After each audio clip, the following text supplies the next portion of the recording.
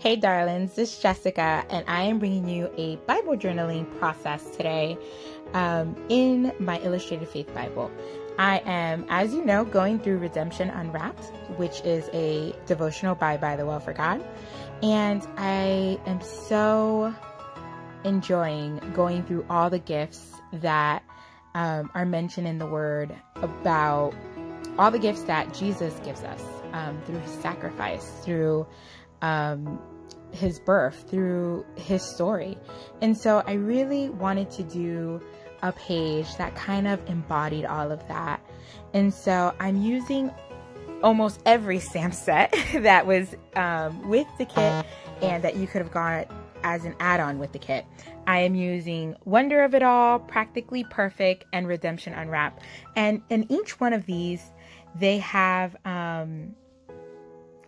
little gifts. So my thought process was, I want to make a tree.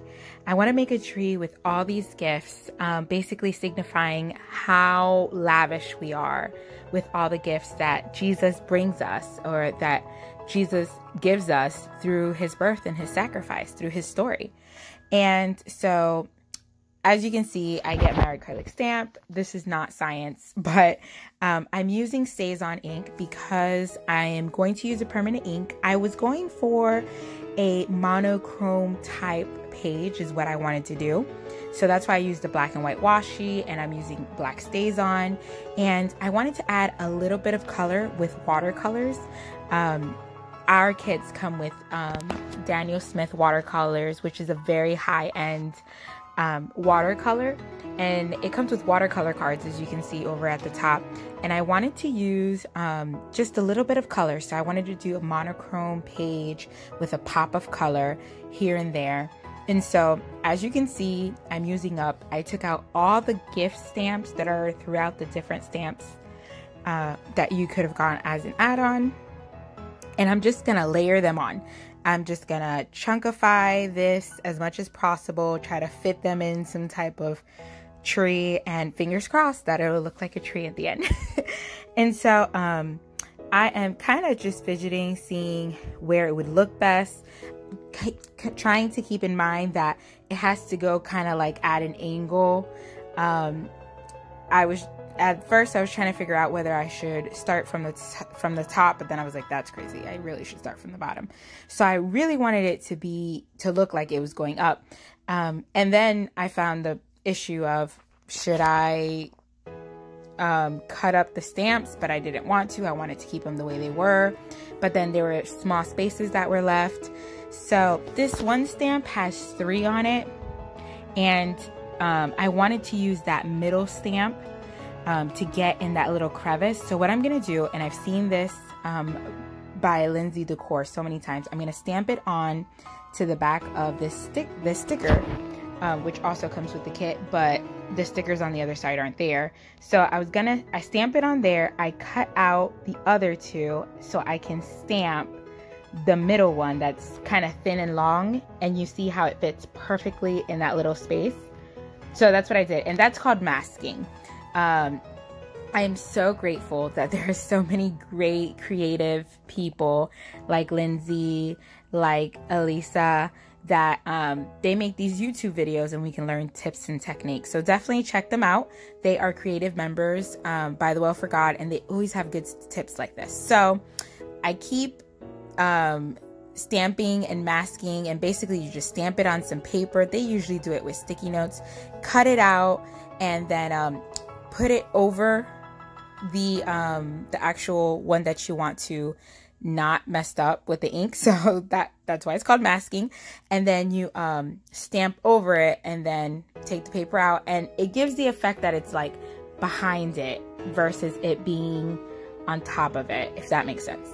And so I'm sure you've seen this before. I go ahead and mask again, and I'm just masking the very top of the presents.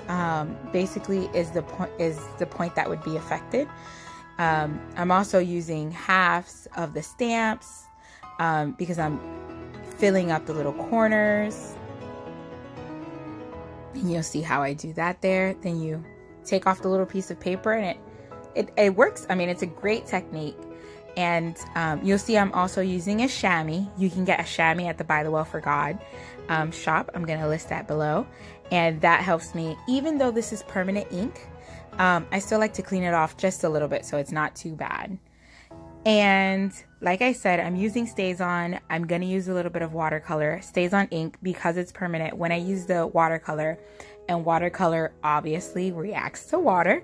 If I would use a regular ink, what ends up happening is the black would go into the color and the color would mush all together. It'd be an ugly brown. So we don't want that. And then you just saw me, I just lined up a couple of more stamps just to see how I was going to end it off. And then I'm going to go ahead and keep. That's the great part of these acrylic stamps. You can kind of play with them and put them in spaces and see how it turned out.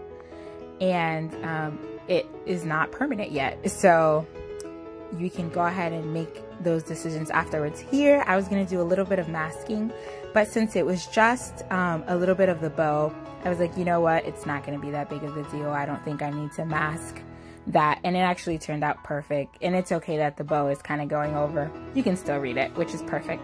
So, like I said, my whole thought was monochrome and putting this towards the top. Ends my Christmas tree. Hopefully it looks like a Christmas tree. It does to me.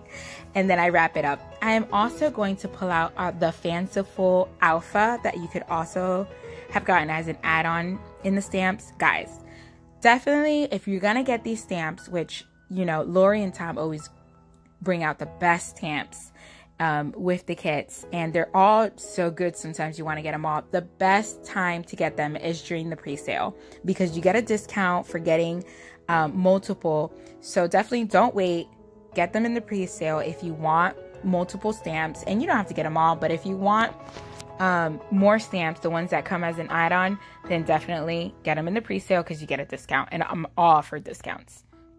So it comes with one stamp set, but the one that I'm using is the Fanciful Alpha, and I love how wonky and how whimsical these letters are. They have like dots, polka dots, stripes.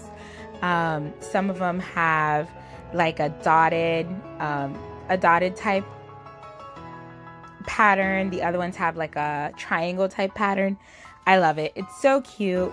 And so I'm using these, and I don't know why they remind me of Christmas, but they do. So I'm using these to make my title, and then now I'm going to use the wooden blocks to make the rest of my title. So the two words that I want to pop out the most are the ones I'm going to use the big, bold, fanciful alpha for. And because it's a little bit of a longer title, I'm going to use the smaller words with these small alphas. These alphas were $3 in the Target dollar spot. The wooden alphas, I like them. They're great. They're super fast. I think I've said that before, but for you new followers, that's where I got them for. $3, dollar spot, wooden alphas. And so the title that I picked was Jesus, the Gift That Keeps on Giving. I'm basically trying to remember all of the gifts that I have been going through and still will continue to go through in this 25-day Advent devotional that Lori and Tom put out. And I want to remember that we are receiving gifts that we cannot earn. It's given to us. And the beautiful thing about Jesus is as we speak to other people about Jesus and they get to know Jesus and they accept Jesus, that those gifts just keep giving, because then they receive those gifts also when they come to Christ. And just like my title says, it's the gift that keeps on giving. So many gifts, and literally this plethora of gifts that I put there, that's how I feel now that I'm going through this study and learning about all the gifts that we receive. I literally feel like I'm receiving all the gifts that Jesus, and I'm learning about them. And I want to share them with the world. So I go ahead and do my tab and I'll add a Simply October heart. You'll see that in the picture. And that's it, guys. I just wanted to show you how I did this monochrome page and how I did the masking technique.